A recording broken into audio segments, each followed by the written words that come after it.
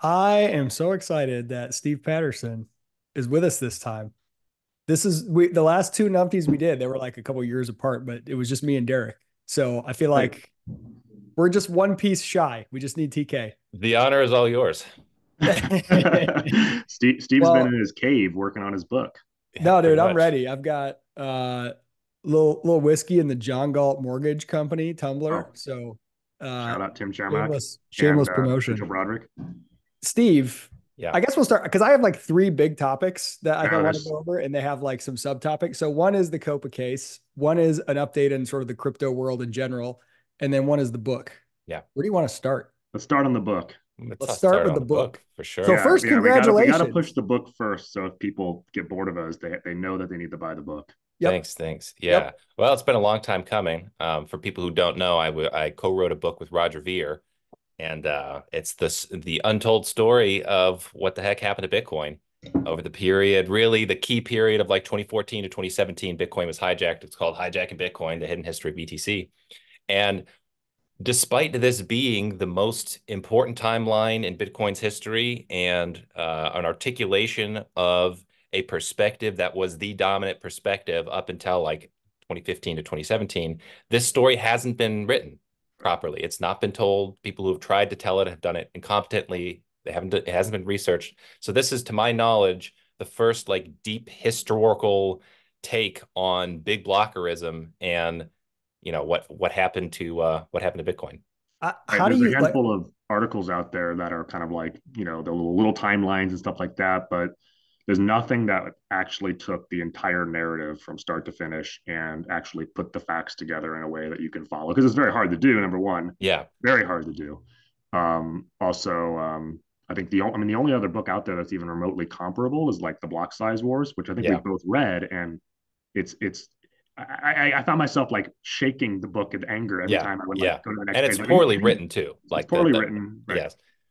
Yeah, the best article that I've seen, the most in-depth one was that Hacker Noon article. That's like, I don't know, 10,000 words long or something, and it goes through the timeline, Right, but it doesn't prep you conceptually with right, quite an appreciation for the understanding of just how crazy the hijacking was. Like the hijacking Bitcoin is in three parts. The first part one is like this is how the technology was originally designed. These are a bunch of Satoshi quotes, a bunch of Mike Kerr and Gavin Andresen quotes. So it's unambiguous. This really is how the system was designed. And then part two is the critical history of how the takeover happened. So part two without part one, or just the history without understanding like how the tech was designed, it doesn't quite pack the same punch. So by the end of part one, when people are reading it, they're going to go, oh, okay, obviously big blocks makes more sense, and it just makes the unfolding events of what happened to Bitcoin that much more shocking and scandalous and right. ridiculous. You know, It, when you have no, that. it's so I am so happy that you've put this book together, even though I haven't read it yet. I already know from all these conversations what's in there. Like the number of times people will see stuff that we're tweeting or numpty stuff or whatever and DM me and say, "Hey, I'm kind of new to Bitcoin. I just got into it, whatever." What is this stuff what are you criticizing? Do you like not like Bitcoin? What is this? Right. And it's so I don't know what to say because I'm Yeah. like, go watch like 30 hours of Numpties video. I don't know. Even there, we start from well into the history. So Yeah. I remember whenever the book of Satoshi came out, somebody just compiled all of Satoshi's like public writings and emails and put it in a book called the Book of Satoshi. And it's actually Yeah. really good because it's just all source material. And I got that years and years ago. And I read through it all. And not long after that was the first time I started hearing about this thing that Bitcoin can't scale. I remember I heard Nick Szabo on like Tim Ferriss's podcast or something. And he was like, yeah, Bitcoin, it's probably can't scale. You need to have layer twos or something. And I remember being like, that that doesn't sound right. And that sounds like really disappointing. Like I thought you just use Bitcoin as money. And like going from there, and then you and I mean, we've been talking for almost 10 years about this stuff, Steve and Derek as well. And seeing and watching all these things unfold, watching all these posts and forums and these emails and watching all these crazy psyops, like legitimate social engineering operations planned and executed purposefully. Now, there's a lot of spontaneous stuff too, Right. but a lot of this stuff to live through it and to watch it all. And then when someone's like, what is it you don't like about Bitcoin? I'm like, There's too I don't much. know how to answer. There's too much. And the conclusion is it's also hard to explain to somebody just how insane 1 megabyte forever is because it doesn't sound reasonable. You're talking multiple orders of magnitude level crazy. So Right. when like I just had somebody the other day who should have known better who I had to debate with once like years ago and kind of embarrassed the gentleman and he had time to research and for whatever reason he didn't. So he decided to write an article preempting hijacking Bitcoin because it's coming out April 5th. And he wrote an article trying to debunk it, even though he didn't read it. It's a very bad situation. Anyway, in this exchange I had, he was man, he said we can, big blocks can't work because it would mean that people who wanted to run a full node would have to have a gigabit internet connection at scale. And I'm like, it is incredible to me that people are so propagandized and stuck in this cult that somebody would actually write that argument down and like present it publicly online and not feel shame. Because Here's the analogy, Steve. It'd be yeah, like someone writing an article today. Remember in the 90s when people write articles about how like the internet will never be able to handle, videos or something? yeah, It'd yeah. be like someone writing an article today Today, saying yes. you cannot have a website with images because Right. the internet cannot handle it. Right. Exactly. Like, what in the world are you talking about? And this is somebody who's trying to make calculations at scale, meaning like billions of people using the technology. And he's like, well, that couldn't work because you need a gigabit internet connection to run a full node, which people don't even need to run in this vision. So it's like, I said, I said on social media, I was like, I don't even know how to categorize this style of argument. The X couldn't work because it would necessitate Y, but we already have Y, therefore X can't work. I'm like, what? That is a new type of logical fallacy. What annoys me so much too about this obsession with nodes is that who's going to run one if they can't afford to transact on the chain? Like Yeah. if the global if like Tur Demester or Tur Demeter, forget how to pronounce his Third name, Meister. Turdmeister, right? He said once like the goal of the scaling plan that they have is that transacting on chain will be like an oil tanker, Yeah, it'll be like it's like a chartering an oil tanker. specialized, yeah, but like Yeah. chartering an oil tanker. So who's going to run a node? Like if it's that specialized, it's only going to be people, Wait, like you guys don't let your personal computer be used by Chase Bank to right. process I their mean, even transactions? Saifdeen Ammous, who this book criticizes rightfully various points, um, he said in a talk like, we'll have like, only a handful of people will actually use a node, and they'll be like the central banks of Bitcoin, and they'll be running nodes, and it's like, so what's this concern then about internet connections? Like Right. some guy in a hut in Africa is not running a node. Is certainly not if he can't Yeah. make a payment. And on top of all of that, right, with SPV, you can still verify your own transactions. That would Right. just mean the person in the hut couldn't verify that a transaction that took place in Zimbabwe in 2013 was accurate. Well, Right. But there's something so relevant about this book, even if you don't care about Bitcoin at all, even if you're like, I don't know if Steve's point of view is right. Right. Watching someone chronicle how something that is so obviously correct and technically sound could be the absolute opposite, could be believed and like thought to be so cool, and the bandwagon effect and all, to watch like the way that how masses of people can believe yeah, completely incorrect things. I mean, we saw yeah. this with COVID. We've seen this in a lot of ways. So like there's a sociological aspect, but I got to ask you before I forget, how did you like, what was the process of choosing what makes it into the book? I mean, because I've seen, Mm. again, like almost a decade talking with you two and others, Right. and Derek, I have seen your copious amounts of source material that you, Right. with your internet sleuthing skills, have Right. pulled up from every forum, anyone who's I ever think had I have the anything to biggest do with archive in the Bitcoin. world of There's Bitcoin so history. much, and like narrowing the scope of what you want to cover. Yeah. What was that process like? And Yeah. like deciding what makes the cut? Because I It was almost feel like there hard. needs to be a director's cut version. I'm gonna say of the information that I had assembled and that I have in my head, I probably put about a third of it in the book. So I'm going to say there's about 2/3 that didn't make it in, and it's kind of periphery stuff. I tried to put all the core information to get the clearest perspective from somebody who's a long-term big blocker. What did it look like? What did the key players do? What did the key players say? And I try to put all of that essentially in the book. But there's still stuff I come across now that I'm like, Right. oh, I forgot about that. Oh, dang, I really should have put it in there. And even because this book took a few years to write. Over the course of the years, stuff is still unfolding actively. Just in the past few months, stuff is still unfolding actively. So it's like it's 200 and I think if you don't include the references, there's 280 some odd references in there, but there's like 250 pages worth of material, and I feel like that is gonna present the clearest case without getting too sucked into the Yeah. weeds. Yeah. I did the audiobook recently, and there's a couple parts, there's still a couple chapters in the middle where I'm going, this is pretty in the weeds, it's pretty heavy, and it's kind of unavoidable. It's all important information, but on net compared to all the information that was out there, I feel like I did a pretty damn good job of keeping it interesting and engaging and entertaining, even with a little bit of heaviness there in the middle. It's a It, very it, hard story to tell, and I've, as you've seen, like I've put together timelines before that I haven't published, of stuff, just like lengthy time. It's heavy and it's hard, and some of it's like you kind of know, but you can kind of guess what's going on, but it's speculative a little bit, and you're like, I Yeah, can include that in the yeah, book or not. yeah, Like I well, have well, a and good some of it's like vibes too, right? So when you think about the way that these things unfold, the way that an idea becomes infectious and takes hold, sometimes the only way, and like in the social media era, this is hard. How do you take this and translate into a book? Sometimes the only way to sort of convey is to say, here's a tweet by an influential person 2 years ago.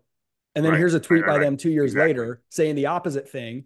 And here's all the people that like loved that who did. And like, how do yeah, you, when you're in it, you experience it, but putting that into book form in this world of like forums and social media everywhere. And yeah, like half the things people are texting you funny memes and you just sort of see the zeitgeist shift, but trying to yeah, document that has got to be There, hard. there was also a yes, lot of scrubbing, right? Like there's, Yes. I remember you and I had several conversations about like, oh, do you have a yeah. link This for thing this? that I know Because happened and right, then couldn't find it.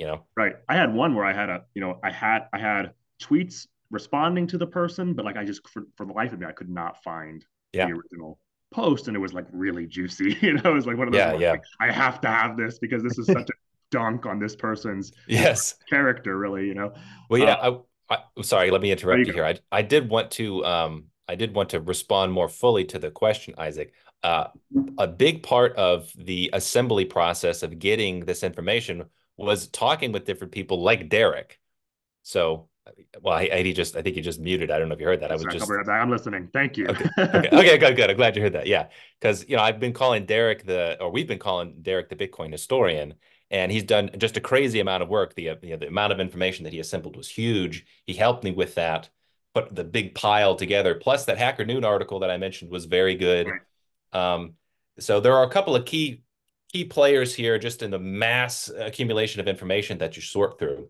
I did want to say one more thing, though, just to complete an earlier thought about one of the difficulties with the book and talking with people about the story is to communicate just how absurd 1 MB blocks is, at like not even orders of magnitude reasonable. There's another related difficulty, which is being able to communicate sometimes how ham-fisted the corruption is. I'll give an analogy. I recently did an interview with Tom Woods. He had me on his show to talk about the dark age hypothesis, which I've been working on for a little bit. And he was very interested in this idea. And we were talking about research about breakfast. And there was some other researcher who wrote a book called like Breakfast is Not the Most Important Meal of the Day or something. And it was a guy like debunking this notion that breakfast is the most important meal of the day. And so he goes down the rabbit hole. And this researcher says, actually, this idea that we've all heard that it's the most important meal essentially comes from like the cereal companies buying off scientists to create this research. And it sounds, I bring this up because Tom used this great term that it sounds cartoonish. Like the villain in that story is cartoonish. It's the big cereal company buying the scientist off to say breakfast is the most important meal of the day. That sounds silly.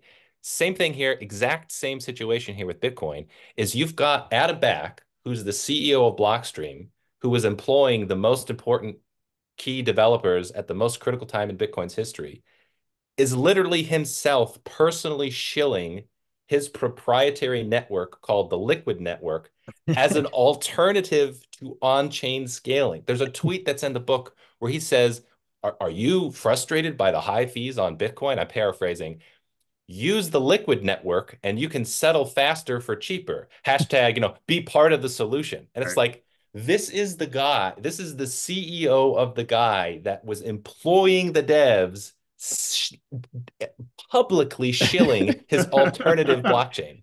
Right. You can't make that up. It really it just it sounds cartoonish, Yeah, does it not? you got to make the lie so insane and so out in the open that people be like, "No, come on, who would Right, do that? It's so right. unsophisticated." Yes. So, we got to shout out the fact that there's been zero marketing for this book. I remember Derek was like, "Hey, it's available," and you were like, "It is? I didn't I know know. that." It's I went number to bed. one in Yeah, several categories. It's blowing up. The Kindle just became available. This is not some coordinated rollout, but you can see there's an interest in it, and you've gotten a shit ton of pre-bunking, which I think helps more people want to read the book. There's been a ton of people out there saying crazy stuff without reading it already. The So responses are amazing. It reminds me of 2017, 2018, and a similar thing happened where a lot of people started looking into Bitcoin Cash just because of all the insane replies to Roger Ver.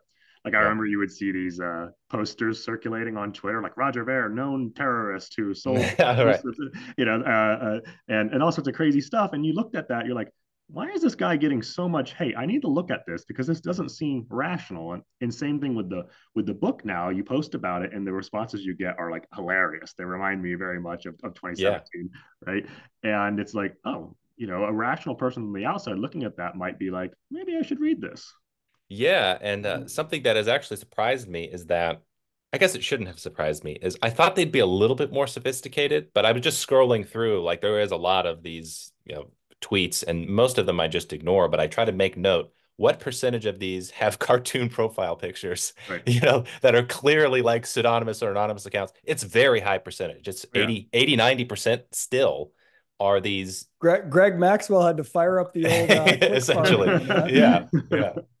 So they haven't upgraded from that tactic. I don't know. I thought they'd at least like generate a fake AI face. That's not that hard. Well, Well, my you missed our favorite. episode last week or last a couple weeks ago. We were talking about this. Like they're kind of running on fumes. They're not, the power that they once had is not there. They're really not cool anymore. And I just don't think they're going to have the same effect this time. They're not going to scare people away from reading this book. If this book came out in 2017, they intimidate people Right. and say, you don't read it, right? But now, I don't know. My, Yeah, and my I'm my favorite responses, by the way, have been to you, Derek, when you just tweeted about the book, like, "Hey, go get this book. It's a great book." And you've had some comments here and there, and the people blowing up and being like, "Derek is Derek is just trying to shill and like make money." And I'm Oh, thinking, the affiliate link.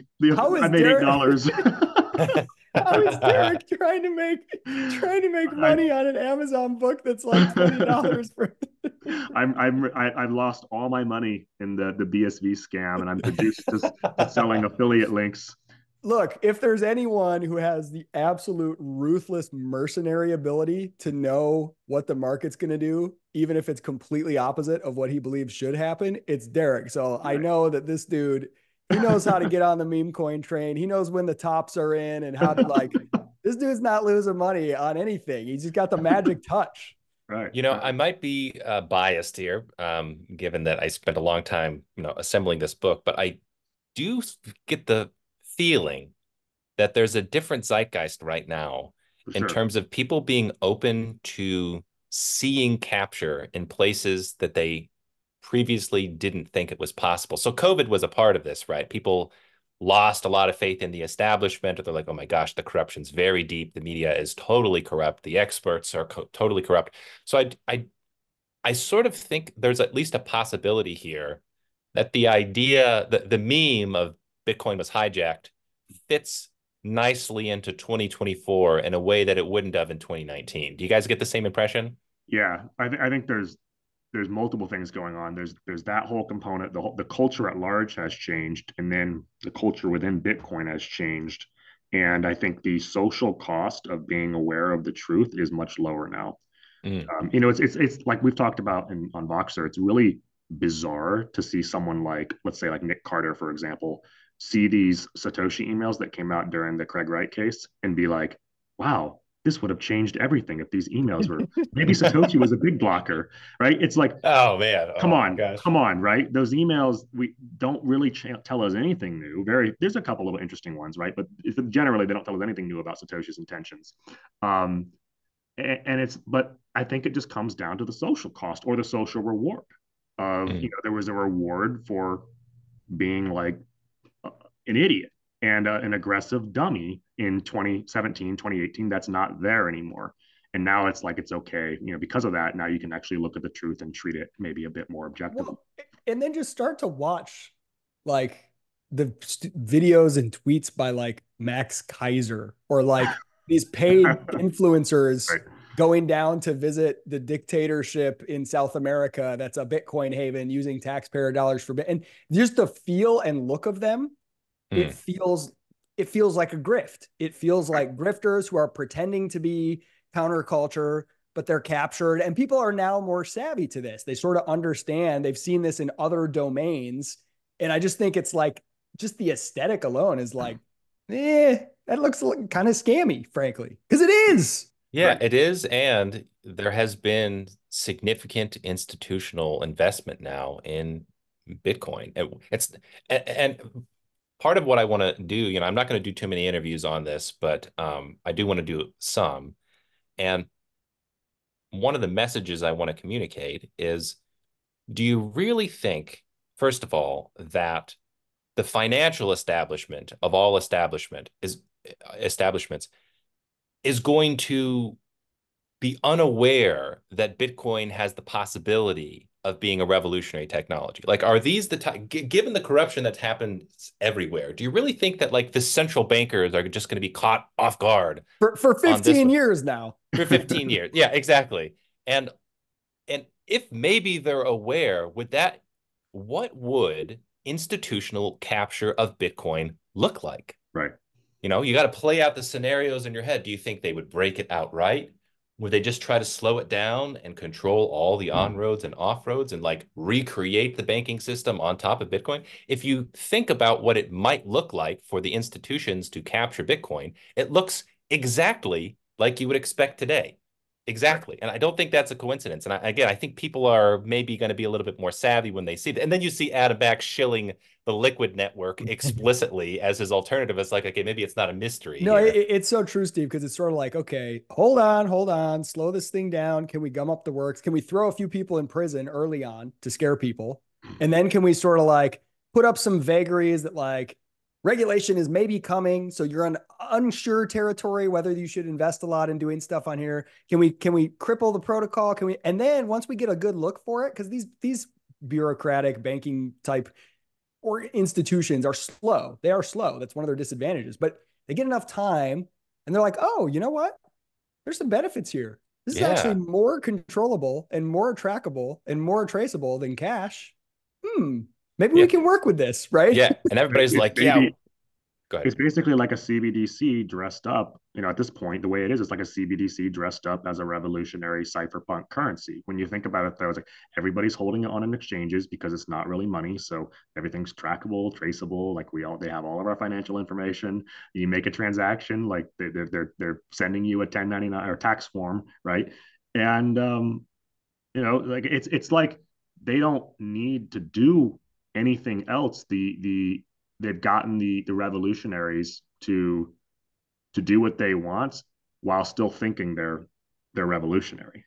Yeah. And essentially pay them off, right? But If you go along with this and you put your energies behind pushing BTC, you can make, a lot of people made a lot of money here. of So course, what are the chances that the BlackRock approved Bitcoin is revolutionary Bitcoin? I don't think it's a very high chance. right? It's It's the bizarre when perfect people op though, right? It's the perfect op because you're like a bunch of kind of fringy types who aren't Absolutely. usually on top of the pecking order. Hey, you get to make money and feel like a rebel hero. right. That stupid Apple thing that automatically does a thumbs up button. That's the dumbest software Yeah, I was update. like, are we streaming or No, something? it does that. I don't even know how to turn it off. Whenever you do this anywhere, the freaking Mac will do a thumbs up. Anyway, Right. Now the reward kind of melts your brain And I see this in the responses to the book again, which is you see people like, hey, Roger Ver tried to have his version of Bitcoin, and the price is crap. So therefore, the market has spoken, and therefore the reason Bitcoin Cash didn't succeed like they had hoped is it's because the blocks were small, or blocks were big. So they measure it purely off of the price, which like price is a useful signal, but it's Hey, not. listen, guys. Pfizer's stock went up. Therefore, the vaccines that they produce have proven to be the best The possible market thing. has spoken. Right. The Yep. market has spoken. Yeah. Before we move off of the book topic, is there a way, can we queue up a little gem, a little nugget from the audiobook? I would Derek, do love to you, play that. okay. While you're finding that, Wait, yeah, yeah. Hang I on. While might you're have it on Voxer. Could I do that? Would that Yeah, work? try it. Try looking for okay. it while Steve What? Okay. makes his Okay. point. Yeah, I did want to say one more thing. This is I hope somebody will put on their agenda to make a short book on this topic because I couldn't do it justice. The Lightning Network got one chapter, chapter 9. It's an excellent chapter. It's devastating to the idea of Lightning.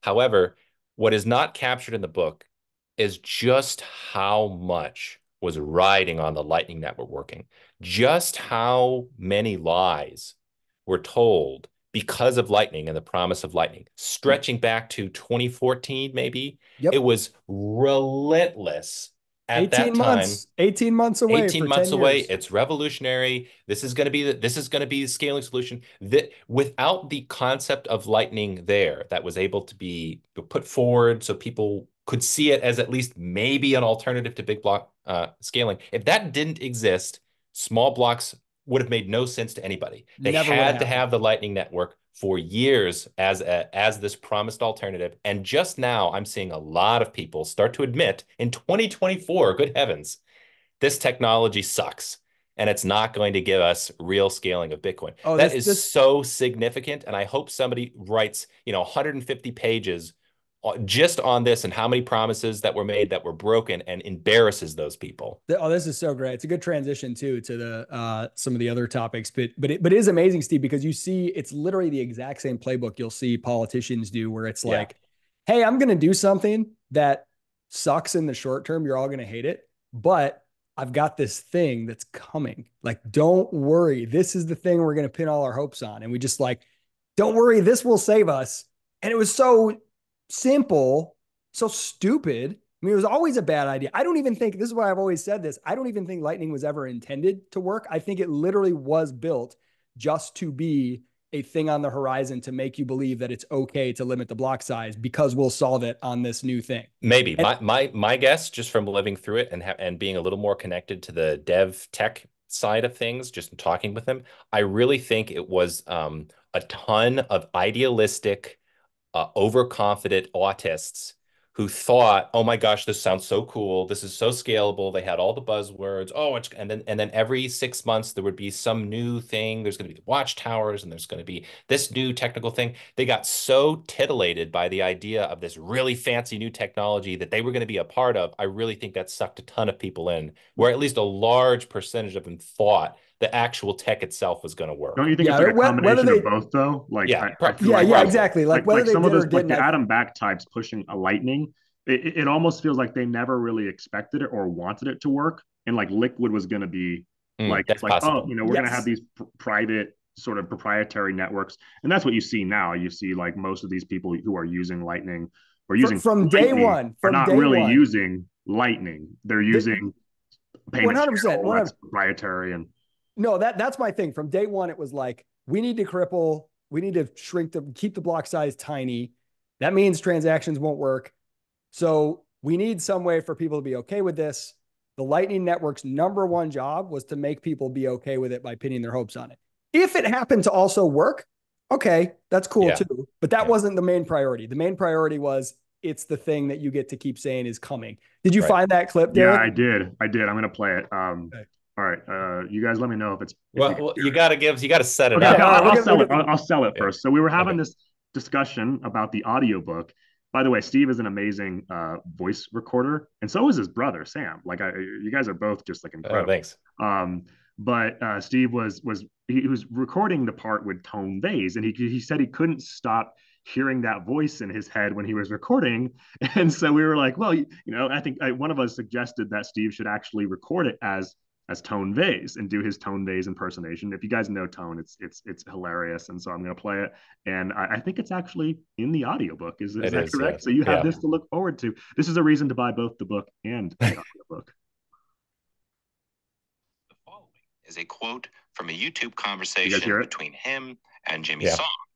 Vays starts by fielding a question from the audience. Quote, "Here's a question for you, Jimmy. Somebody says, what benefit do I get from setting up my own Lightning node?" You can go and pay people, like in Lightning. Wait a minute. I need clarification on that. Do I have to have my own Lightning node in order to pay people through Lightning? Yes. Really? Yes, because the only way you can pay anyone is by having a channel. And you can't have a channel unless you have a node. But do you need your own node, or do you need somebody else's? You need your own node. Oh, wow. So every single person might need their own Lightning node. Yeah. In the conversation. So Pretty good. Absolutely incredible, hilarious. I've listened to it many times, and I always laugh. But you don't want to get distracted by the humor, because there's actually an important point in this conversation to understand, right? Which is, you had a guy who is a popular influencer, Bitcoin. I call them Bitfluencers. This is the guy who was debating Roger Ver on that cruise. Actually, no, I think Jimmy was debating him, but Jimmy was, yeah. Tone was around there running his mouth the whole time. And but this is a guy who's like invited on shows to talk about Bitcoin, who pushed Lightning religiously, loudly, vociferously, being right. like, Lightning will solve all this. And he had a public discussion where he basically confessed, in a sense, that he didn't know anything about how it was supposed to work.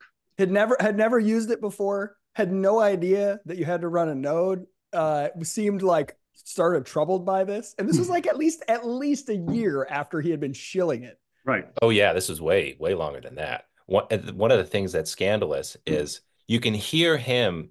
The reason he asked that question is because for the first time ever, right. He's trying to think through the concepts. And then he realized, hang on, everybody has to run their own node. This is a problem. Well, I have to use it or somebody else's. That's a very natural thing to think. Sorry, it's irresistible. That's why I had to go in the book. It's a very natural question. Wait, you mean to tell me that this Lightning Network thing requires I personally, I don't get to use somebody else's. I have to run my own node on my smartphone. I have to download the whole blockchain. Right. I have to keep the channel. I have to be connected to the internet personally. So that you're hearing in real time him think through that concept for the first time and realize, oh, geez, maybe that's actually not a good idea. Right. So he's shocked. He's shocked to think that can't possibly be right. Well, the at fact least that this wasn't a more shameful moment, like this would be something that is warrants public ridicule, and like we should never listen to this guy again. And by the way, he's not the only person.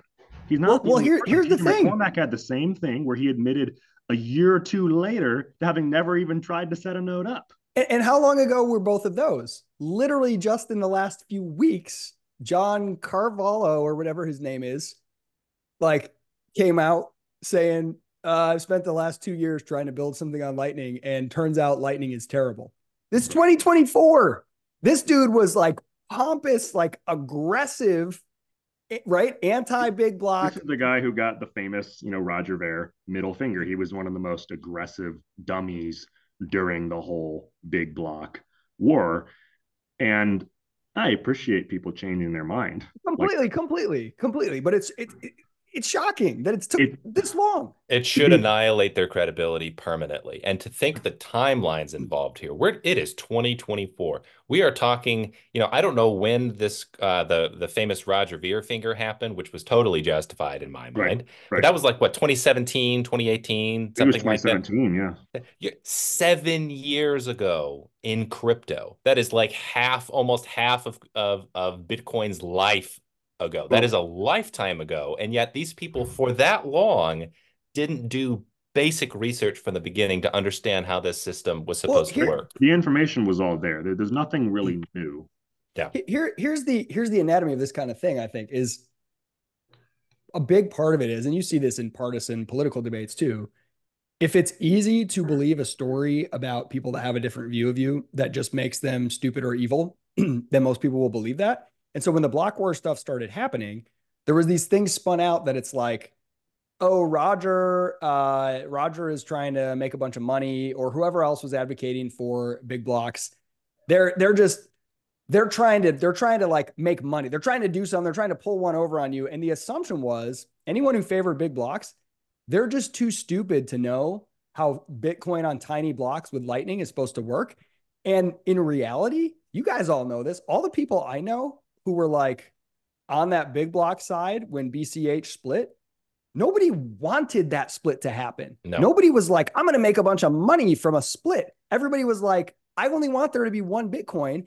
I want, if small blocks are the answer, I want Lightning to work. Let me go see if it can. We exhausted all possible options mentally before determining that raising the block size was literally the only way. Like all the people I know that were into big blocks, at least early on, we all dove into whether or not Lightning could work. And we all kept coming against things that were like, doesn't look like it can. I don't see how it can. There's no other option. We were like, the only option is big blocks. And I think the assumption was that big block people never looked into anything. For some reason, they just religiously wanted big blocks. Yeah, I want to say one more point on this, and then we can move on to other topics here.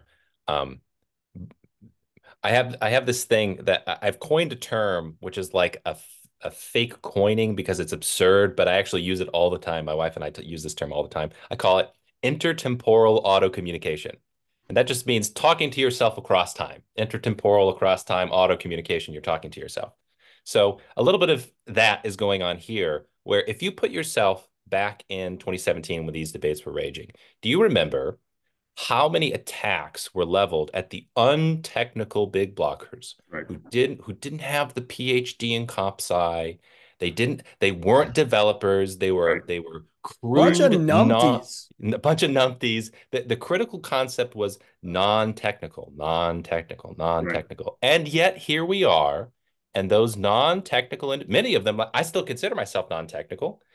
And yet somehow I was able. If you're non-technical, I'm a caveman. So okay, but you still figured this out yourself, being a caveman, that you were still able to follow through the technical concepts to a satisfactory level that led you to a correct conclusion in hindsight that even for technical reasons, Lightning wasn't going to work because it didn't solve basic technical problems that we figured out, and the non-technical groups and plenty of technical people as well figure that out. So a little bit of intertemporal auto communication. We said going into the future, we know what that argument sounds like. Same thing with like some of the COVID vaccine stuff you brought up. And there's this game that gets played, happens in math all the time, happens in physics. Oh, you're non-technical. You can't have an opinion. You're non-technical. Sorry, I've heard that before. I know what it looks like. And I know what it sounds like when the non-technical people get it right, when the technical people and the sophisticates and the experts get it wrong. Woo. You got me going. That was a good one. Really. And it doesn't mean that, technical people are always wrong or something like that. But when you look at the incentive structure surrounding kind of any type of expert class and try to figure out the dynamics and sort of the social dynamics and the way they're perceived and what's rewarded and what's, academia is a great case of this. It's very easy to sort of predict the types of maladaptive outcomes that will emerge. And if you just do that, like from a dispassionate way, you can look at that and say the odds that this expert class with these incentives produces the correct thing are probably lower than the wisdom of crowds and common sense and hundreds of years of thousands of years of trial and error. Not 100%, but it's probably lower odds. And unless there's some really compelling evidence, like the default assumption should be that the thing that sounds like a stupid idea probably is. Well, right? And also that there's a particular pattern of when an arrogant expert says things in his domain and is unwilling to engage with those he thinks are beneath him. So the fact of the matter is we had good technical analysis from big blockers saying, here's a set of very deep problems with a Lightning network. We don't have a problem for what happens when the fees are high. My goodness, you have to make an on-chain transaction in order to use the Lightning network in the first place. If the fees are $100, this doesn't make any sense. Okay, is it a technical point? Kind of. I mean, it's a concept that everybody can grasp. So it sounds a particular way when the technical minds hand wave that, say, it's beneath me to try to explain for these very sophisticated reasons. We're going to solve that problem, but I can't really explain it to you now because you're two standard deviations below me in my IQ. That's exactly the same thing that happened with COVID vaccines. If you remember, there was a set of people who were saying, listen, this one time I know, it's not, our institutions maybe are captured and maybe you could be skeptical, but this one time you just got to trust for the really smart people are on it, and they're going to make sure that this technology is safe. That has it has a predictable pattern to it when those guys are BSing. So I would like to chat about the next topic, the COPA versus Craig Wright trial and all of the hilarity that has ensued. So I'll just quickly say, Derek and I did one of these a couple weeks ago before the judgment came down. And I am surprised because my take was nothing. We're going to walk away from this and everyone's going to basically be like, the people who hate Craig Wright will be like, I'm validated. And the people who love him will be like, no, there's still a bunch of reasons why it's unclear. And nothing really major will happen. The judge came down apparently much clearer than I expected in his judgment. And a lot of Craig Wright fans, not all, but probably maybe half or something. There goes that thumbs up again, were actually rocked by this in a way that surprised me, given how diluted they have been in the past and how no amount of Craig's forgeries and stupidity seemed to shake them in any way. The fact that this one judge was like, this guy's not Satoshi, utterly wrecked them, was actually kind of came as a surprise to me. So my predictions were not entirely correct. I was actually a little bit surprised by the reaction to this ruling.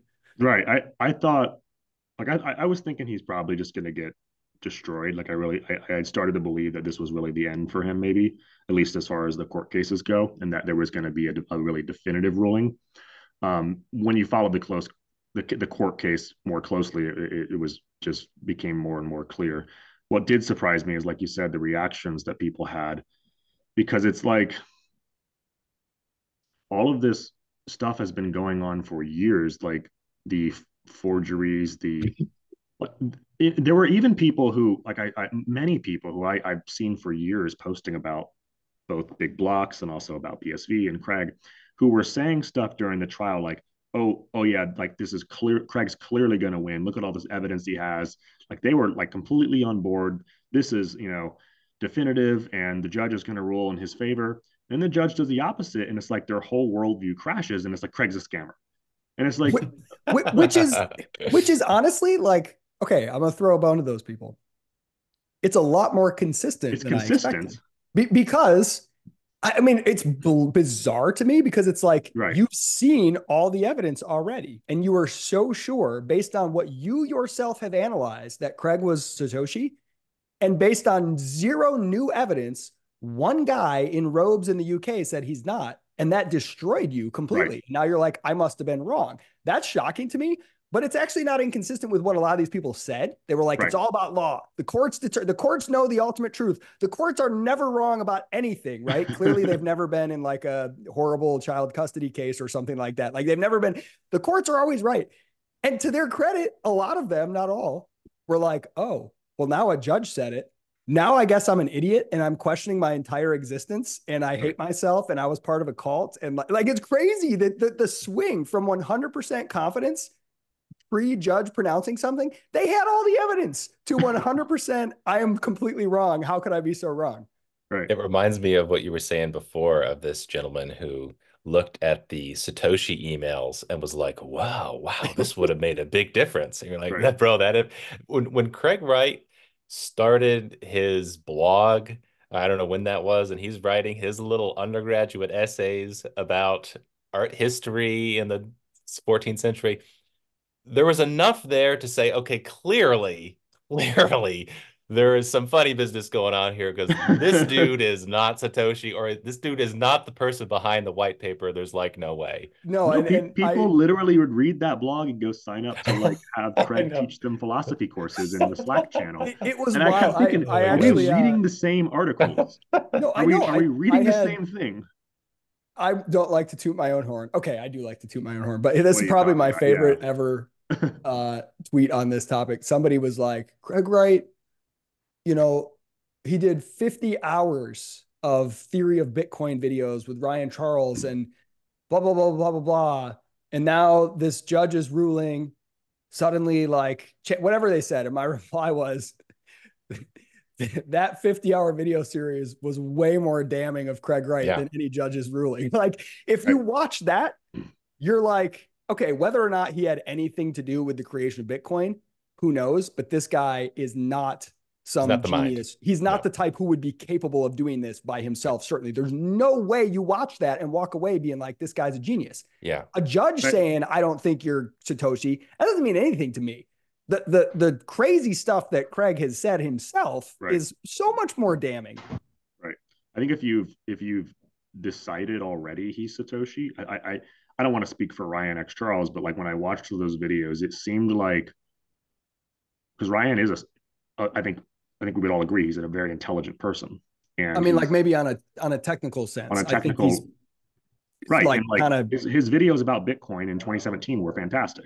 Yeah. yes. So Yes. what was going on, like in those videos with Craig, it was like Craig would say something that doesn't make sense, and Ryan put it on himself. Like, Yes. I need to understand this. I need to figure this out. Versus maybe my own judgment is right. And like we saw this when Craig said, I remember one of the things we've all laughed about a lot was Craig was like, yeah, Ryan understands maybe 3% of Bitcoin. Like he's not even close. He's basically an idiot, but he's smarter than all the other idiots. And everything like you're taking this abuse. Like this is like an abusive statement. You're putting up with it. And why aren't you trusting your own judgment more or something like? Well, there was another part of that, which is not just the self-doubt. The thing that I found, I think we talked about this in one of the Numpties episodes a while ago.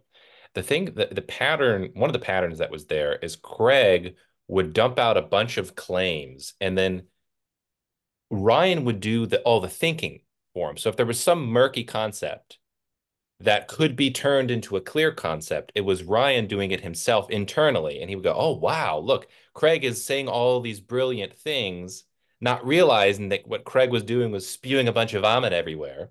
Some of those you would look at and you would take and then you would make sense of.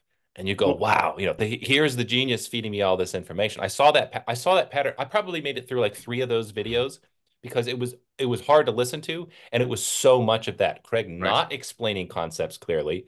He doesn't. There are, when somebody is really knowledgeable about a subject, with very few exceptions, they're able to take a concept, reframe it, repackage, reuse somebody else's language, try to see it from a different angle. It has a particular way. A really highly intelligent person has a particular way of talking, and Craig had virtually none of that present, and yet it was so weird because Ryan apparently wasn't picking up on that. He was doing all the intellectual heavy lifting and he wasn't able to see that this guy didn't even know what he was talking about to his face for 50 hours. Well, Craig would also, I mean, I think everyone's like, there's this pattern among small blockers and a lot of the Bitcoin Cash people that say Craig speaks purely technobabble and everything he says is wrong and everything he says is stupid. And that's not necessarily true. I think a lot of concepts that Craig brought up were actually correct and very interesting. But when you actually start to look and dig into them, you realize they're not original to Craig.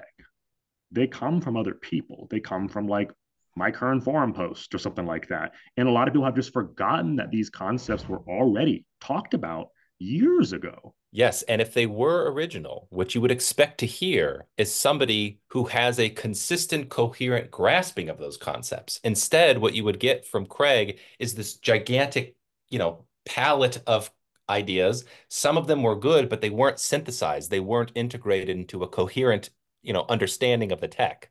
Okay, for all these years we've been doing these numpty things, we didn't have a good analogy for the way Craig's brain works because it's so hard for people to like understand how he could say certain things that maybe sound intelligent, or someone who is smart like Ryan could turn into something intelligent, or he could reference or know things that Mike Hearn did that everyone else has forgotten, and also be kind of not very intelligent at the same time, right? He's Craig GPT.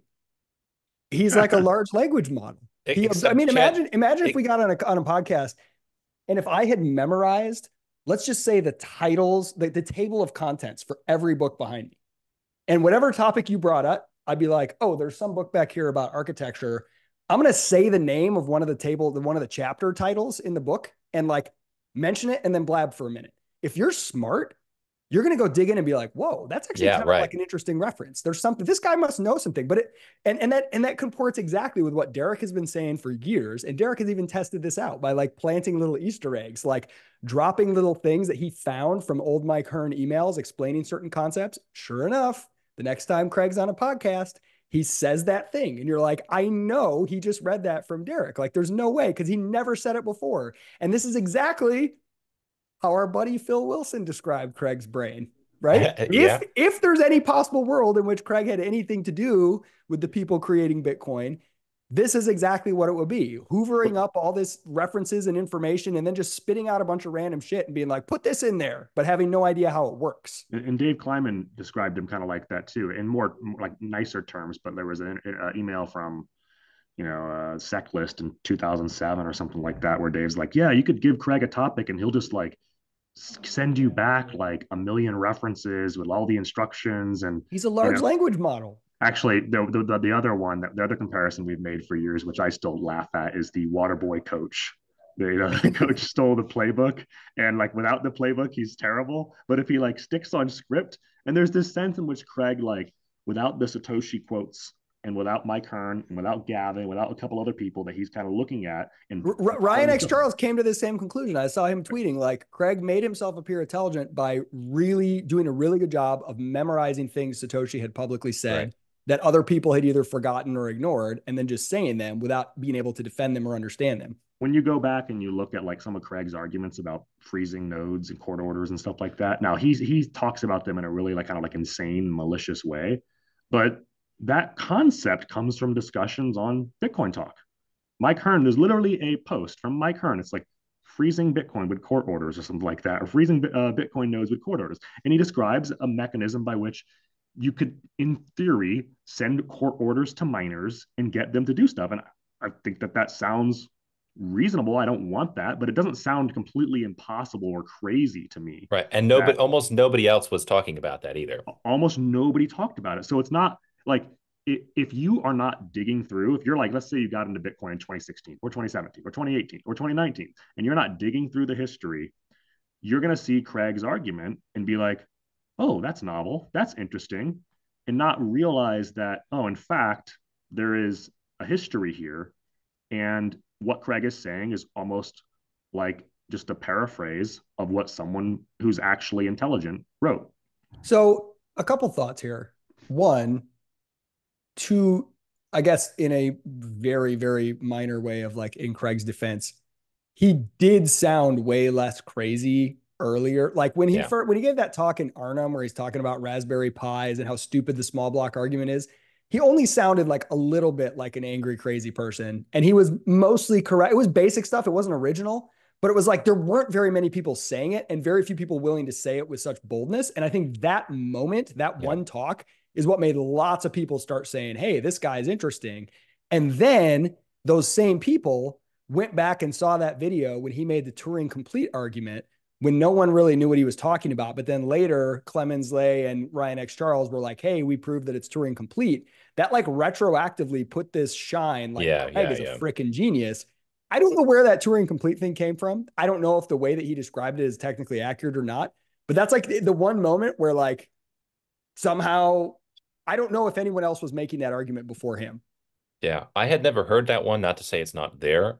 I'd say that was, in fact, this was also something we had a numpty conversation on, because I asked TK at one point, what unique concept has Craig brought to the table ever that you would say, okay, this guy is onto something? And what he brought up was the Turing complete thing. And I think I said at the time, which I still believe, that might be the one thing he said that more or less checks out. And that man has sailed on the credibility games from getting that claim correct, that one claim correct, like nothing I've ever seen. That one. And I think you said at one point, Derek, you might have come across somebody else claiming this, maybe in the forums a while Yeah, ago. gosh, I can never find it again, but like, and I could just be Maybe imagining maybe this, but Craig scrubbed it. right. Yeah. I've been through the forums a lot and like really, really deeply finding stuff. And I recall seeing something. It was like, is Bitcoin Turing complete? And it was like a claim that it was from like 2014 or 2013. It's Hmm. like buried Hmm. somewhere. I wish I could find it. I can't say whether that was true or That not that would really. make a lot of sense. And one of the other things that played into his favor is that the small blockers misrepresented his position because Right. they said, "Oh, of course, Bitcoin script isn't Turing complete. It's intentionally not Turing complete." And the claim was never Bitcoin script is Turing complete. It was that Bitcoin as a system is Turing complete. These are two different claims. And so he benefited from having the small blockers smear him like that, you know? Well, that happened a lot. He would say something that is very similar to something that Mike or Gavin said, and people would call it techno babble. And then you go look into it and be like, there's some other smart people who are saying very similar things. Hmm. Um, so yeah, it's weird. Like I don't want to. What some of the people are doing, including Ryan X Charles, is like, oh my gosh, this collapse of Craig in the court case has made me rethink my entire understanding of Bitcoin, and like suddenly everything Yeah. Craig said is wrong. I'm not going to say that. I don't think everything Craig said was wrong at all. No, I mean, if he's a large language model, he's absorbed stuff that most people have never read in these old conversations and emails and all this stuff. And he's saying a lot of stuff that's right. And like, here's the crazy irony. The basic technical model of BSV is is better. Right. Like that's what's crazy about it is somehow now the mining and whatever, it's like all Calvin and whatever, but like the basic protocol itself, that's to me more or less what Bitcoin Well, should be, which and is wild. I still think like they're correct about, the protocol shouldn't just be changed all the time. And you should scale now while you can. You don't want to scale later. You should go ahead and make sure like everything is ready for millions and millions of transactions or billions of transactions now versus, because if you wait, then it becomes a political thing like we've seen over and over and over again. Like I think there's a lot of concepts there that are completely correct. I don't think they're original to Craig, but certainly he was one of Right. the loudest voices, especially during the period of time where we had, Bitcoin Cash was going to split Yeah. from BSV. Like, I don't think the Bitcoin cashers were correct in their Right. economic reasoning or their understanding of Bitcoin. They're still wrong. Well, we've seen that one of the main advocates of the Bitcoin Cash chain during that split, Amari Sachet, basically split off his own chain. The entire purpose of which is to just pay him money as as a developer, Yeah. right? No, Well, he's that's a fair French, point. so Yeah. That So it's not a defensive mid blockerism. right, no. Um, right. well, Uh, you mentioned Phil though. Can we talk just for a moment about this? Absolutely, dude. Phil is still Okay. my absolute favorite. No one takes So him seriously. He's crazy. His story is insane, but it's also the story that makes the most pieces fit. Not all the pieces, but the most. no. So I mean, as you guys know, right? I've always been the enjoyer of his story at the very least. And I've said, without Phil's story, I would put Craig's credibility at zero. I have no reason to think that Right. this is anything other than just a scammer without Phil's story. So now as we're getting more information, and I think, the likelihood of Phil's story goes down, the more and more absurd that Craig reveals himself to be. It's hard to even imagine that the diminutive role that Phil places Craig in is even accurate because like the guy does come across as a scammer. But I do want to say, I think part of the reason Craig got away with his cult thing for so long is because people have a hard time believing that somebody could be so Right. just brazen as a I do. liar. I Just do like, still. yeah, it's a shocking, you know, thing to entertain all along. This guy is just 100% scamming. Right. Like there's It's no truth. If there's even a fraction of right. truth, but if there's zero truth whatsoever, it's is baffling. It's If baffling. if there's zero truth whatsoever, the people who believe that there's zero truth whatsoever, they should be absolutely delighted and entertained with one of the most amazing Yeah. cons we have ever seen by someone who does not seem capable of conning because he's not Yes. smooth in any way. Like, it's Right. This is wild. something I've appreciated your take on this over the years, Isaac, because part of the disbelief that you have in listening to this guy is you go, how could he be just a scammer? Because he's so bad at it. He says such ridiculous things all the time that are self-contradictory all the time. How could this guy pull the wool over everybody's eyes? Like that, that's a valid point. I mean, But yeah. go ahead, go ahead, go ahead. I was just going to say, so anyways, people have to adjust. We all have to adjust based on, our experiences, what types of people are possible. And, the Craig, the cold-hearted scammer guy, that's a possibility. Maybe people didn't entertain. For me, I don't have as hard time entertaining the idea that he's just 100% a scammer.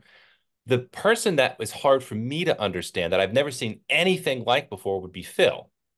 And the reason's not because of him being a scammer, if he's a scammer. It's because of the way that he would have gone about doing it, which is in my mind, almost the opposite of Craig. Craig does not demonstrate conceptual understanding of very much.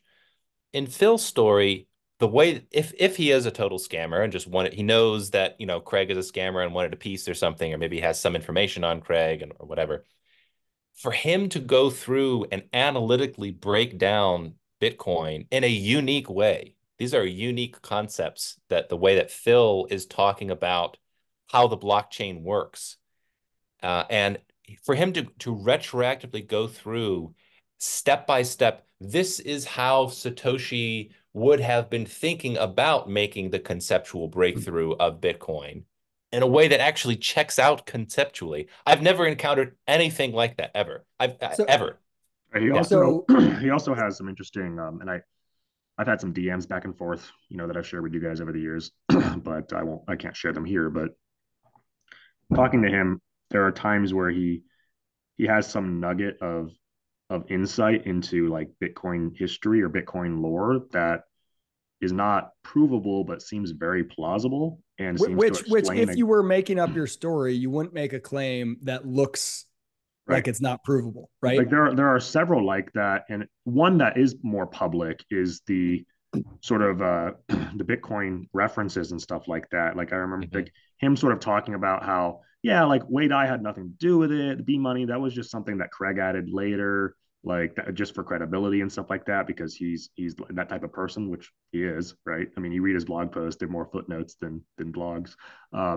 But that explanation, it is something that's technically out there that like, yeah, if you like years ago, if you read the Wei Dai emails, you could kind of piece together this story that like Satoshi didn't actually know about it before he created Bitcoin. But Phil was one of the only people talking about it for a Yeah. long time.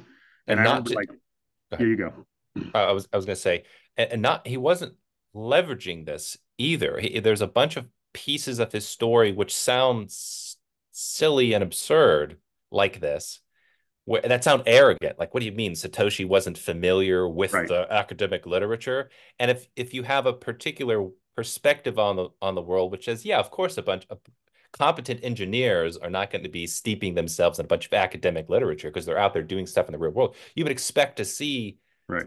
an engineer's manifesto would have claims like that, but not if somebody is a fraudster, like a low-level fraudster. You'd imagine the Right. low-level fraudster would take Craig's approach, which is a bunch of unnecessary citations. I know all of this theoretical literature, and that's how I created this.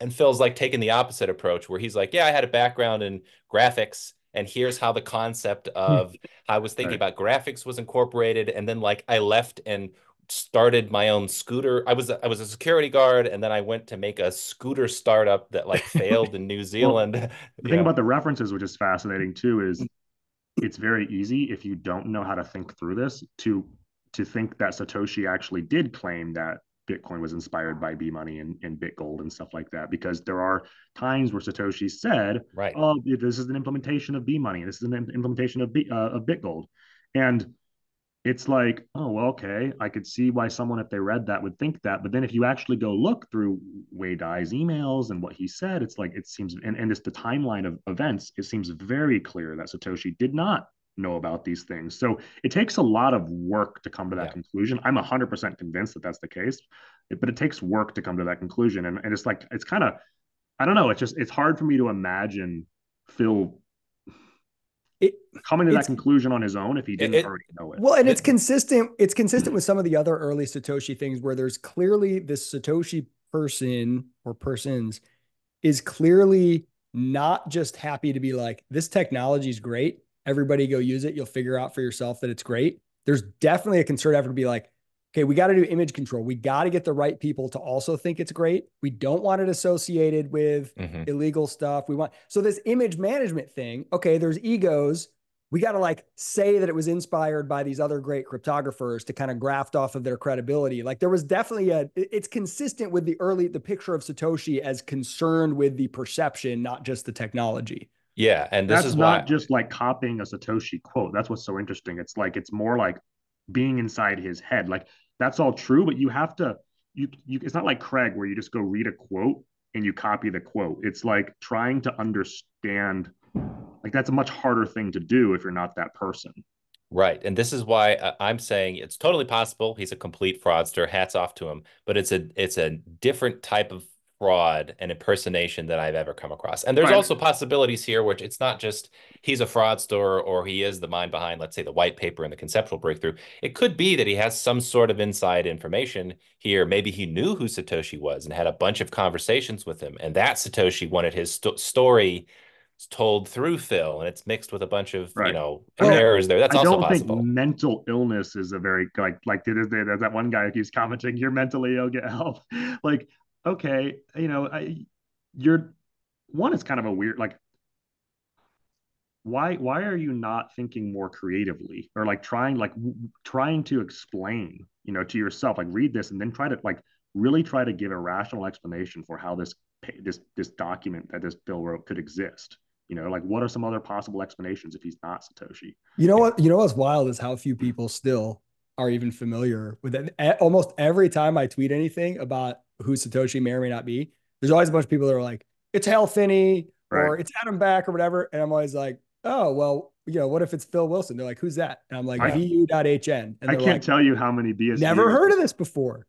Oh, I used to share it with BSVers because they'd be like, Craig Satoshi, like, have you read this? They'd be like, what's this? Or we're like, Phil's a scammer. I'm like, have you read this? No, I haven't bothered to read it. I'm like, well, you should read it because it's interesting. And I mean, it's interesting even if it's not true. And I'm not saying it's true. I have no claim about who Satoshi is, but I don't think that when people just write it off 100% that they're thinking very creatively.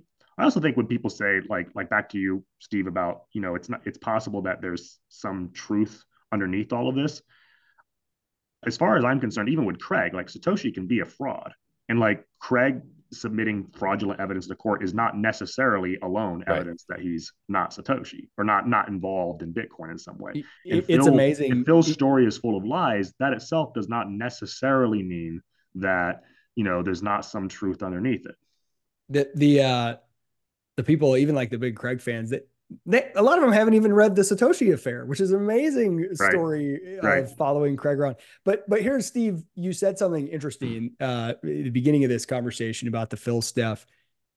If you look at over time, Craig's continuing court cases and more forgeries and things that have come out and more craziness that he's willing to claim in court and how bold he is with these crazy forgeries and claims of being hacked, it's easy to say that the probability that he's 100% scammer keeps going up.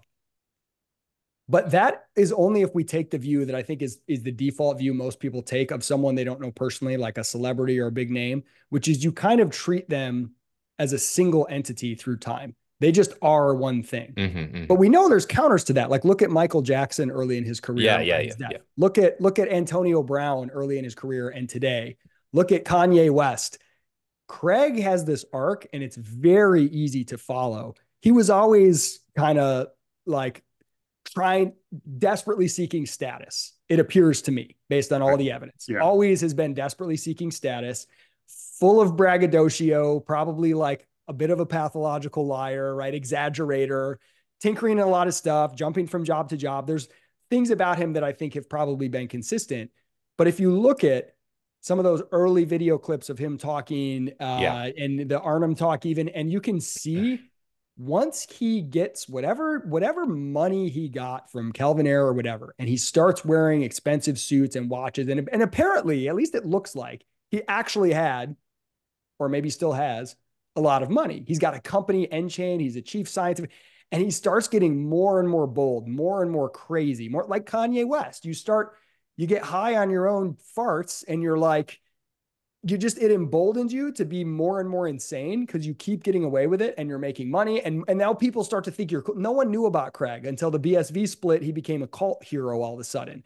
And now he walks into a room and he gets a standing ovation when the Darth Vader music plays as he enters a stage. And he gets up on stage with an all black suit and babbles, and everyone does a standing ovation and goes crazy. Like, that message, especially if you're already a person whose main thing is I want status and I'm willing to brag to get it, and exaggerate and lie to get it, that changes fundamentally. So Craig of today is probably a totally different person who does not fit the description of Craig and Phil's story. But I don't think that alone discounts the Craig as presented in Phil's story of being possible. I think that's fair. And also, I think there's a possibility that the CIA got him, or some of these entities did mind melting stuff. I was just learning about this historically. There really have been attempts over in the course of the 20th century to figure out how to brainwash people and mind melt them with different drugs or other techniques. Who knows? I don't think it's Dude, unreasonable to people imagine. start dying. People start dying in this thing. Hey, Well, also, yeah. one thing we could clearly show is, we were kind of laughing at Craig's writing, but like prior to whatever the heck he does now, prior to that, like some of his like older writings on Medium and stuff, they were kind of like full of typos and kind of like a little bit blustery and kind of manic almost, but they weren't like that terrible. Sometimes they were kind of interesting to read, and they were very different stylistically than what he does now on his blog. And so he seems like a person who can like, I don't know, like, how do you explain that, right? Like, he decided at one point, oh, I can't write like this with all the typos and the weird. I need to try to be official. I need to try to look like a professional. So then he starts writing these horrible blog posts that read like you could explain this is it what if he he's in this hopes. if he's in this desperate race after Right. the failed public signing to find a way to make people think he's Satoshi. Let me just get tons of degrees and file tons of patents and publish tons of papers and then quantity, and I'll overwhelm them with a quantity of credibility signals, not realizing that the quality is so bad it works against you. The one thing is, he was already making those claims years ago. Like, there's this old argument that he had on, this is actually a funny one. He blocked me when I shared this with him, but he had that post on, forget what website it is, but it's a comment from 2011 where he's like, PayPal should have used Bitcoin, and Bitcoin is anonymous and untraceable, and no one can stop it. Yeah, right. Not PayPal. WikiLeaks should have used Bitcoin because it's anonymous and untraceable, and no one can stop That it. old It's very comment. funny Yeah, because now he's like, it's traceable and you should stop it with a court order and stuff like that. But that's not what he said in 2011.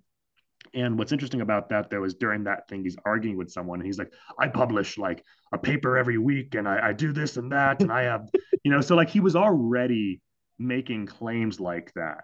Okay. And by the way, there were plenty of plagiarism allegations in, 2008, 2009. Like, yeah, that seems to have always felt. Well, wrapping up on this COPA thing. I mean, speaking of people getting like their brain fried by, I don't know, MK Ultra or something. Ryan X Charles just seems to be tweeting nonstop and saying he's going to do a lawsuit and everything. And I'm sitting here and I'm trying to think through. I'm trying to be like charitable. What's the lawsuit? Like, hey, I believed someone's claims, someone who had really poor credibility on the face. I believed their claims and invested my money and time according to those claims.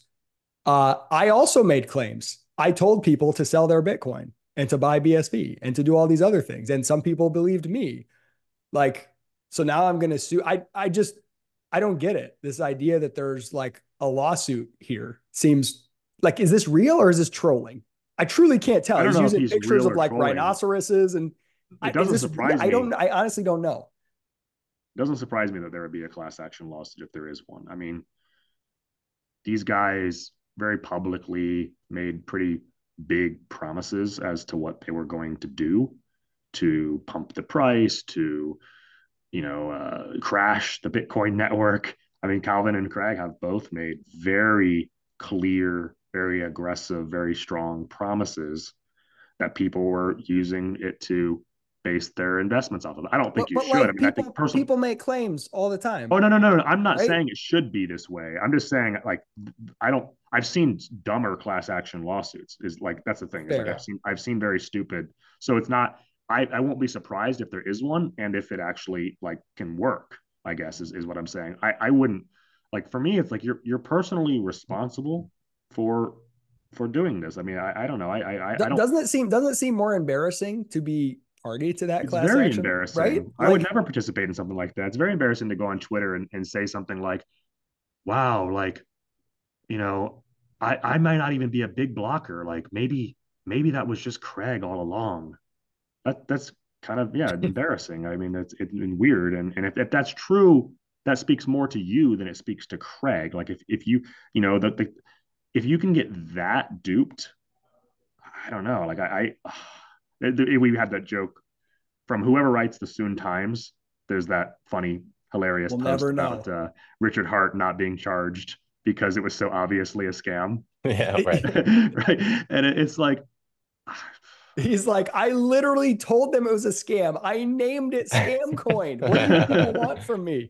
It makes me think, when we were doing the Numpties more regularly and we're the hottest show in crypto, I would say for me personally, maybe you guys don't feel this way, but I felt like I had just about the least popular take on Craig, and somehow I feel like it's has now been exceeded in like how much people are going to hate this position. Because back then, right, it was the BTC people hate you if you think Craig might have been involved in right. the creation of Satoshi. And then with the Numpties, it was you're such a Craig hater while you're shitting on him all the time. He's obviously Satoshi. And now a lot of those people are leaving the cult and they're like, oh, he's obviously a scammer. It's like saying the exact same thing. There's now Right. almost nobody who could say after this case, Well, he yeah. might have been involved. It's possible. I mean, When Steve Patterson is saying to the BSV people who are now angry at Craig, well, slow down. Yeah, Craig's right. not all bad.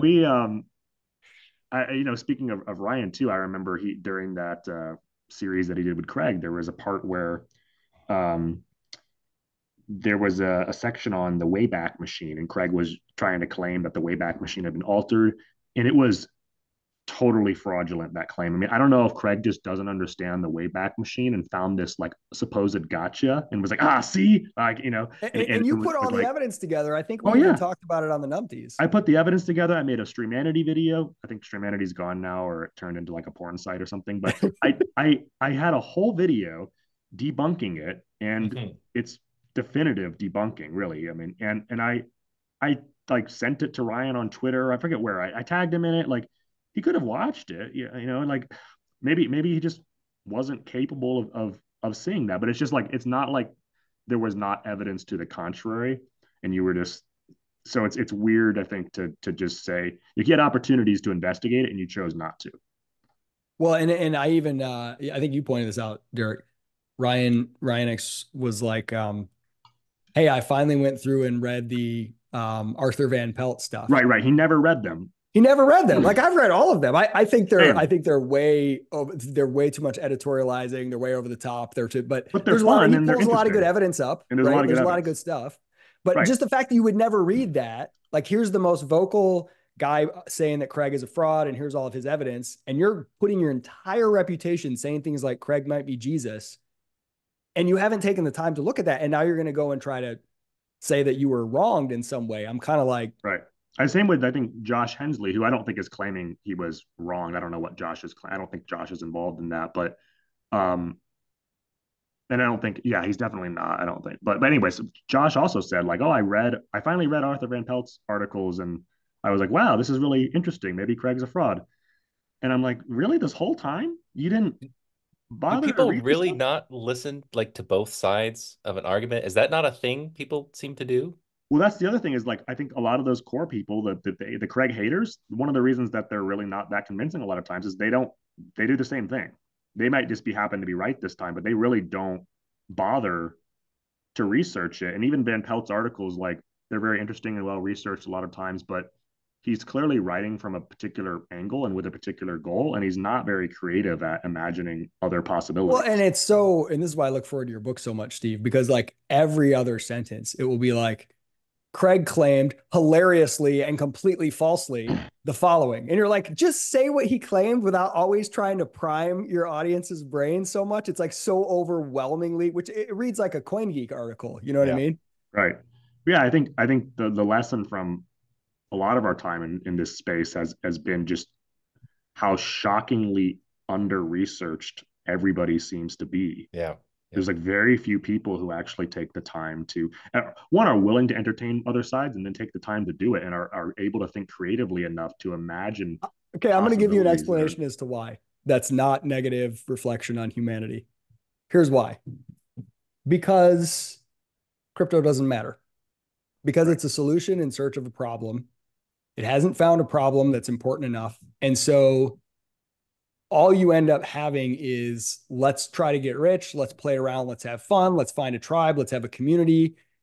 And there's no reason if it actually was like, oh damn, this solves a really urgent problem, you'd have two things happen. A small minority of people who would research everything and know everything, and they wouldn't be offended by differences of opinion because they'd be trying to solve technical problems.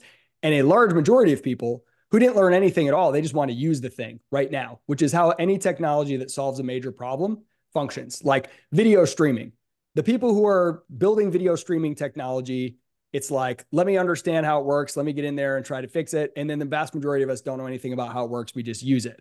I think blockchain, for lack of a better term, technology, it solves this Byzantine generals problem. It's something that's so amazing to figure out how you have made like trust, the ability to rely on something that strangers have verified that is this decentralized, like overcoming these information incentive problems. It's so cool theoretically, but none of the problems it solved, people have cared about enough. They've been all vitamin, no aspirin, right? It's Well, not like I didn't have a headache, save me.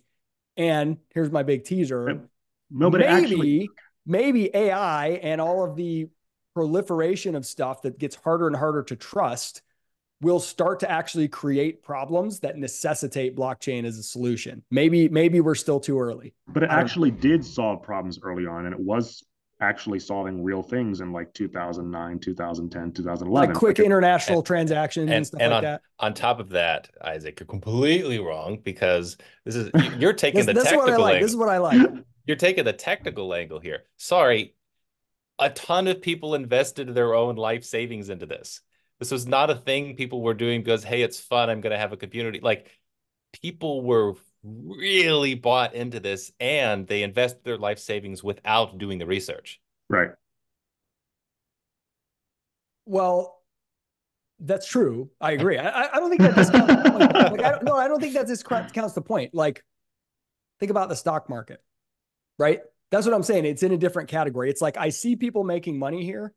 I'm going to put a bunch of money here, and people have various risk tolerances and willingness to do things based on hunches and whatever momentum. But I think like from a usability standpoint, it's all been theoretical. So in a way, because it's not actually, because here's the thing, it's not actually breaking because no one's using it. Why does nobody know that the Lightning Network sucks? Because there's no customer hotline to file complaints because there's no customers. No one cares. If Google all of a sudden starts working as terribly as the Lightning Network, what will happen? I mean, pain will be felt by real people with But there jobs and was money that in the online. No past. one's using That this did stuff, happen. so No, but no one cares that it's broken. well, but also yes you're on BTC, no on BSV. You're not getting into BSV because you're chasing a million-fold gains. Like nobody saw that. So the people you're right. So talking about, BSV works, but no one cares because it works on solving problems that no one has. no, but That's my thing. That's my point. problem Like But your point was not to make a pessimistic claim about humanity. My claim is to make the pessimistic claim about humanity of those people that were Okay, involved in. So your claim is like these fools should have researched, and the fact that they didn't is a horrible reflection of humanity. Imagine the how low a bar would have. You're saying the bar is set in order to make the claim you just did. Like, if you're going to invest your life savings in a project in crypto that You never hasn't lose already by setting the bar appreciated, lower, Steve. it's Lower. like Keep going. how can you say more than like it is not reflective on humanity? Okay, yes, there's a bunch I'm of people trying. who okay, well don't just speak the truth. That's all that's necessary. Like people But invested a I'm ton just trying to into make I'm this trying and to they make a did point not that do there's their a research. that there's a rationality to it.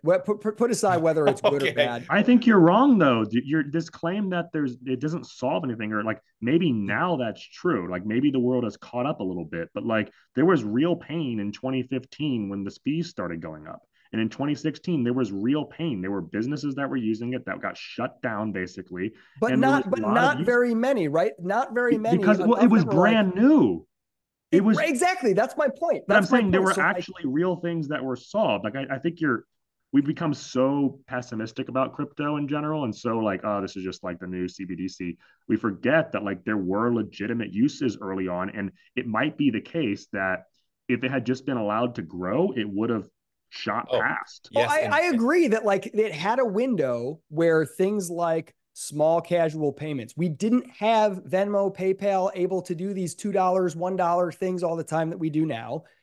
If international stuff is still terrible, frankly, but the regulators have come in and crypto doesn't make that really much easier in most cases, especially you're a legitimate business that has to do like accounting audits and stuff.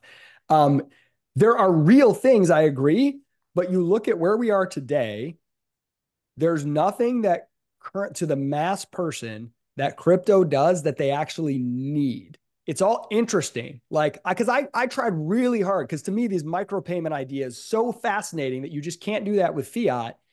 But there's nothing currently that micropayments do 10 times better than the status quo. And to get people to completely change, you got to be 5 or 10 times better than the status quo. It's like, maybe this is a little better, but then I got to onboard and offboard. I don't care, right? No one's feeling the pain.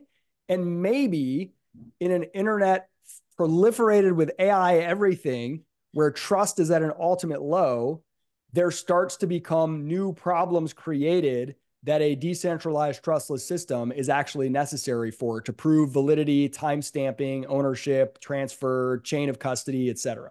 okay, but I'm not going to let you get away with it because you changed the claim. The claim was not about BTC and crypto. The claim was specifically about the people in BSV. You're trying to say the people in BSV were actually acting rationally by trusting Craig, and it really wasn't Oh, no, about. I wasn't making that. I was saying people in crypto in general that we wouldn't, it shouldn't be surprising that no one's really digging in to figure out how this stuff works It technically depends on and who what does you and doesn't depends work on who you're talking about. because there's no real use case anyway. Okay, it's but just in You BS, don't think it's but surprising that a person who's like an expert, supposedly an expert, doesn't bother to read basic background information? yes, except what are the costs and what are the if there's no cost if because if you don't understand in any way the way that Gmail works and you work at Google and you completely break Gmail, there's a huge cost because a ton of people feel pain immediately. If you don't understand the way that Lightning works or BSV works or whatever, and you're making claims, there's no cost because like 13 people are using it and no one notices when it doesn't work. That's my point. I mean, and okay. BTC, like, I mean, there's a lot more people using it if you're out there saying that Lightning Network is this amazing thing and you've never bothered to run a node. I mean, That's my point though. Well, you can get away with it because no one else is running a node either. Well, So they all but just believe you. to Derek's point, though, this wasn't the case back in 2017 and earlier because BitPay, for example, they were at one point they were processing or on track to process $1 billion worth right. of payments. That's not an insubstantial amount. I mean, it's not an overwhelming amount, but How it's not much an of it was insubstantial. Roger Ver sending money back and forth to himself? No, this is actually for goods and services. I don't know what I could probably figure that out though. He doesn't do that. I'm just The kidding. claim they made. Okay, so hang on. Oh, I had a really good point. Okay, yes, here it Sorry. was. Here it is. Something jumped in my head after the audiobook, that something I didn't appreciate the significance of actually until not even just writing a bit, reading it aloud. I thought, oh wow, I can't believe this was really critical here. It was a BIP 101, just for people who are interested in this. BIP 101 was the Bitcoin improvement proposal that was put into Bitcoin XT, which was run by Mike Hearn. And specifically, what was interesting about BIP 101 that I didn't quite appreciate until recently is that it increased the block size limit, I believe, to 8 MB. And I think it was BIP 101. Every block after that, it was a small increase in the block size limit up until I think the new limit was like 2 GB or 4 GB or something. It was like several thousand transactions per second. And it hit me, oh, this one thing actually, just this one BIP would have solved almost all of this because it would have been something that would never need to have been revisited, at least not until we're talking, mass scale, because it had built in a constant adjustment and increase of the block size limit. And I sort of missed that historical nuance that one really could have solved our problem. Even if we had let's say we had BIP 101 and we still had Bitcoin Core. So we had BIP 101. Let's say Bitcoin Core merged it, which people were hoping Bitcoin Core was going to merge BIP 101. But you still had Vladimir, you still had Greg, you still had Peter Todd. I wonder if just getting that one through would really have solved the problem in the long run, because the blocks just would have kept increasing in size. Maybe it's hard to know how already dedicated to trying to keep to create the need for this liquid and lightning, all this stuff. There, like, was there a group that was really dedicated to that early on enough to find another way to crimp it? Or was it sort of I'm like not a sure. series of little accidents and mishaps where all of a sudden the opportunity was realized and I mean, seized on they later? could have had RBF, which is a bad idea, but I'm not sure that was a bad enough idea that it would have totally broken it. I just think Right. I mean, so. RBF is a much bigger problem with tiny blocks and mempool backlogs and stuff Yeah, like that. yeah. Yeah. Hey, I think this is a good place. This is a good place to wrap it up for the episode. Any final funny thoughts, comments? Who wants to give us something to give the people as we sign off? We are Uh, all Roy Murphy except Craig Wright. yeah, I have two notes. One, pick up a copy of Hijacking Bitcoin. It will be released April 5th. You can get a paperback version or a digital version. I'm not sure when the audiobook is going to be done, because sometimes it takes them a little while to accept that into Audible, but hopefully that'll be done by April 5th. And two, if you're a BSV person that has had their worldview shattered, at least give Phil Wilson's story a read, okay? You have your excuse now. It's vu.hn. Just read the story and see what you think. Right. Maybe it will bring you a little bit, you'll feel a little better about yourself. Maybe it's like your Yeah, worldview is not completely broken. What was I gonna say? Are we gonna get signed copies of the book? maybe. I don't know. We'll see if I get sued by Tone Vase for mocking him, then no. How was that mocking him? You just did it. You did a very flattering I wasn't impersonation. mocking him. Because you Well, okay. can't not laugh hearing that voice. Yeah, because the point, yeah, I suppose the point was only It's a good-hearted. self own, you know? Look, the only thing I'm going to say signing off is always read what Steve writes because it's always correct. And always listen to Derek when it comes to two things: the history of anything and a pulse for the vibes and the zeitgeist. He's always got his finger on it somehow. It's amazing. So Well, you got to pitch yourself too. That's two of the three numpties. Why should people I listen got to nothing. Isaac? I'm just a big numpty here. I got nothing. Follow these guys. My job is to go figure out how to get TK back on here, and I keep failing at it. So good to Thanks, see you guys. This was guys. fun. I will end the recording here.